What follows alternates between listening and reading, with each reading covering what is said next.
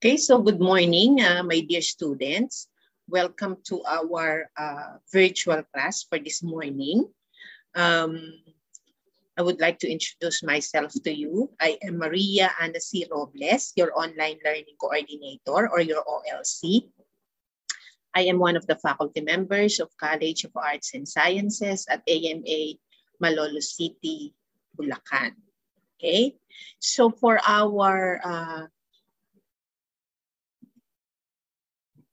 course code, we have here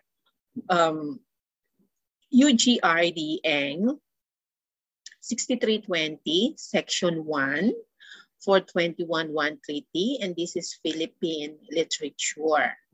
And our topic for this morning is non-fiction, narrative, and atmosphere. So we have the part 1 of this topic. And then for our learning objectives, we have here at the end of the discussion, we will be able to define nonfiction and then discuss the characteristics of nonfiction and point out important details in an essay. And lastly, identify the different kinds of nonfiction. So again, these are our learning objectives for this morning. Okay, so our focus is nonfiction.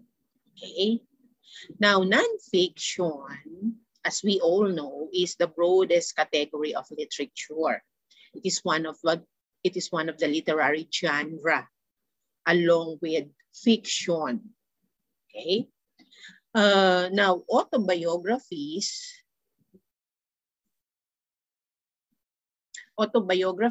biographies, memoirs, letters, essays, speeches, and news articles are just a few of the many types of non-fiction writing. So all of these forms of prose concern real rather than imaginary subjects. So it is based on truth, it is based on facts, and it is based on true to life. Okay. Now, nonfiction writers present information they considered as true. So like fiction, nonfiction writing can be also creative. Now, books that are made up by the author are not true, which are fiction. Okay, nonfiction is the opposite of fiction. So books that are nonfiction or true are about real things, people, events, and places. And this nonfiction gives information. So it explains, informs, or illustrates. So since nonfiction articles tell important information about real people, events, and others, a good nonfiction writer should be able to achieve credibility. So he should be honest with his work. Okay? Now, nonfiction text. There may be chapter titles and section headers that preview information. So each page has words in a variety of fonts and type sizes. Now, bold or italic fonts may be used to signal important words or phrases. And diacritical marks may be used to guide pronunciation. Now, the use of graphic aids in nonfiction. So maps, charts, diagrams, photographs are usually included to illustrate or summarize information. So captions or labels must be examined carefully for relevant information. Okay, the use of different vocabulary, and there may be words that are familiar.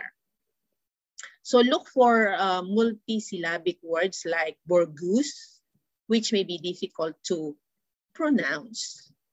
Okay, for general information, there is a great deal of information to be understood and remembered. Okay, now let's move on to the different kinds of non-fiction. So first we have narrative fiction.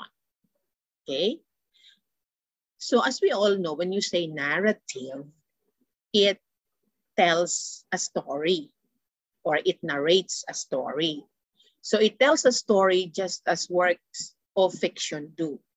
So autobiographies, memoirs, biographies, and narrative essays are types of narrative nonfiction.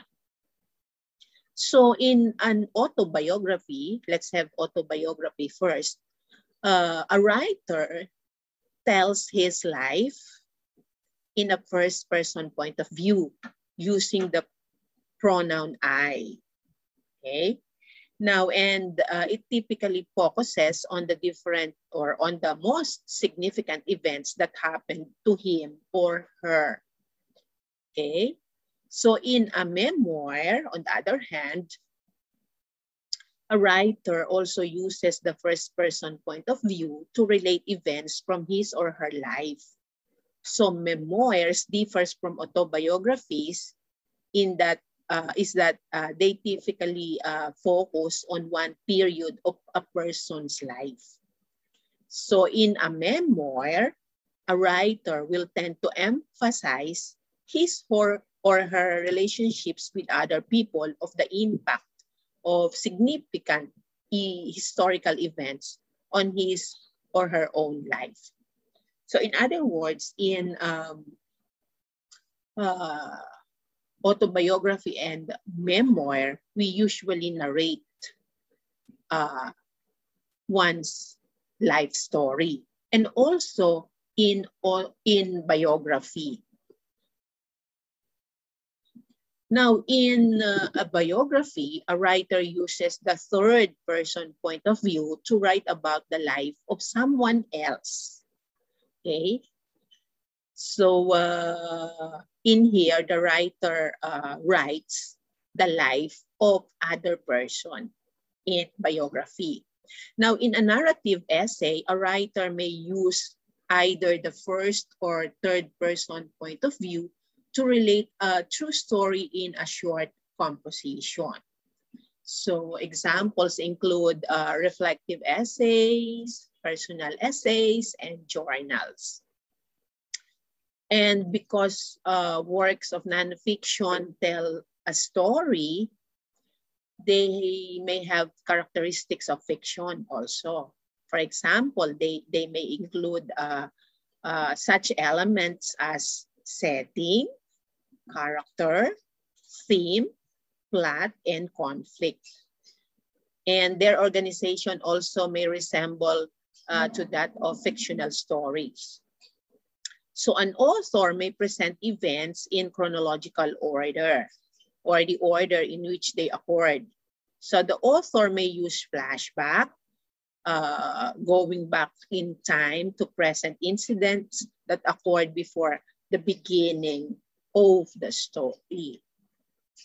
Okay, so that is narrative nonfiction. Okay, now let's have the informative nonfiction.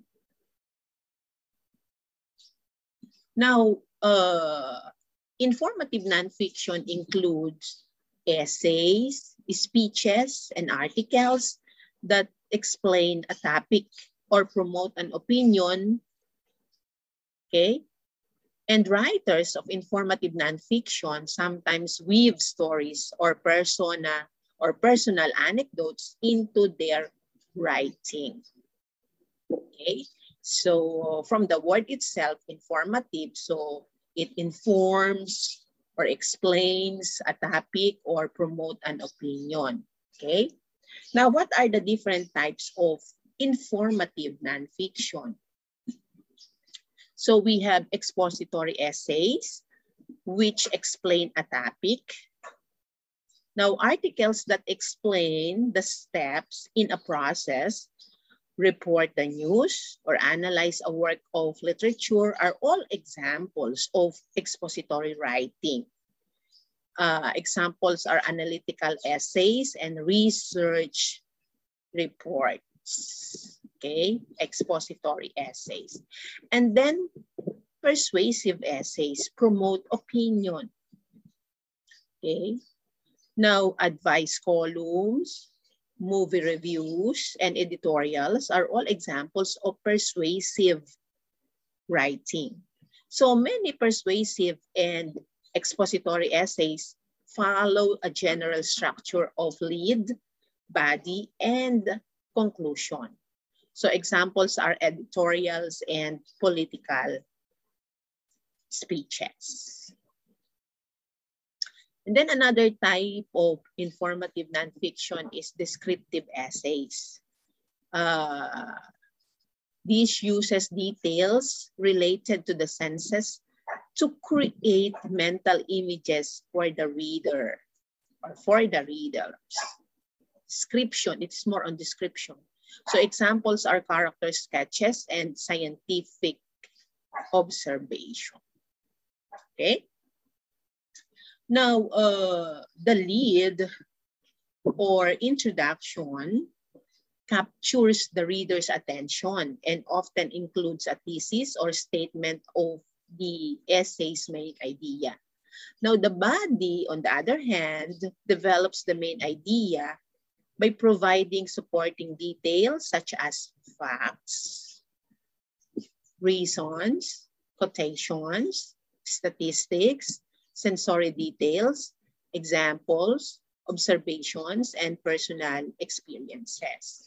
Now, the conclusion may restate the main idea, summarize the essay's main points, or leave the reader with something to think about. So a persuasive essay may end with a call to action. Okay, so those are the different characteristic, or rather the different kinds of nonfiction. So again, we have narrative and informative nonfiction. So let's go on with the characteristics of nonfiction. Now, works of nonfiction differ from works of fiction in several ways. First, the people, events, places, and ideas are presented in nonfiction are real. They are not invented. Okay. And then nonfiction is narrated by an author who is a real person, or the writer or the author. And it also presents facts, describes true-to-life experiences, or discusses ideas. Okay. Now, another one, nonfiction is written for a specific audience or group of readers. So in addition, it addresses a clear purpose or reason for writing. Now, the audience and purpose influence the type of information a writer includes. So tone, the author's attitude toward the subject or the reader, is displayed through the writer's word choice and style.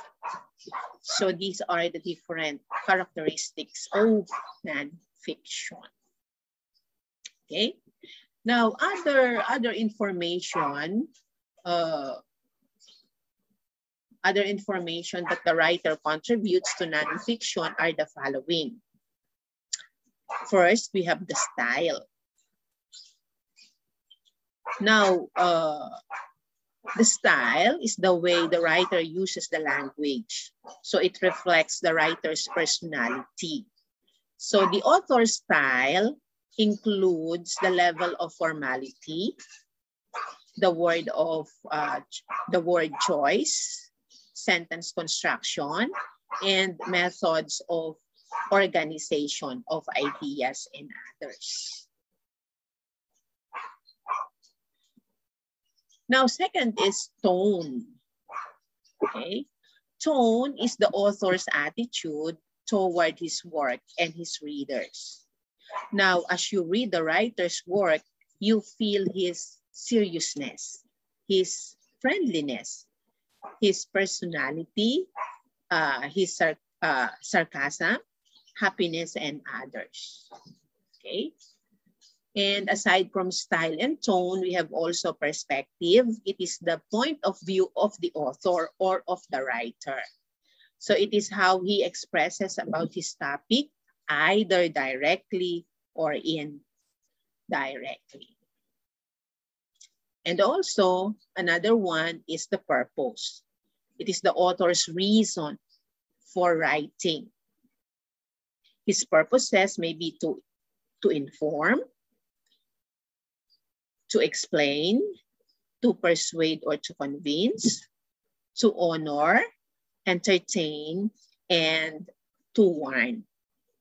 Okay, so these are the information that the writer contributes to non-fiction. Okay, and in analyzing fiction, you have to consider this one. When you analyze nonfiction, begin by identifying the type of work you are reading.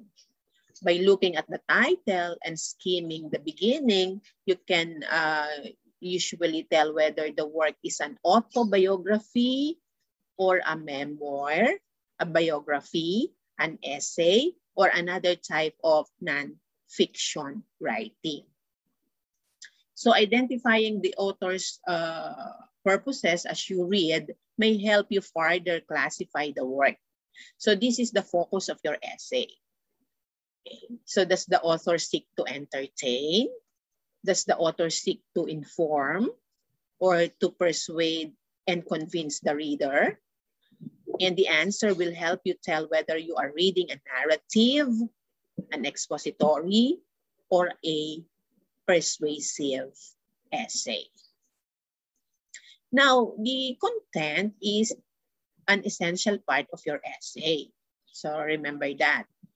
This considers your controlling purpose because it urges you to discover if there are enough details to support your controlling purpose. So be sure that the details are aligned to the focus of your essay. Okay, so this is how you analyze non-fiction. Okay, so this is all for the day about non-fiction, narrative, non-fiction, and atmosphere. So this is the part 1 of the topic. So thank you for attending our virtual class for this morning. So keep safe, everyone, and God bless us all. Thank you.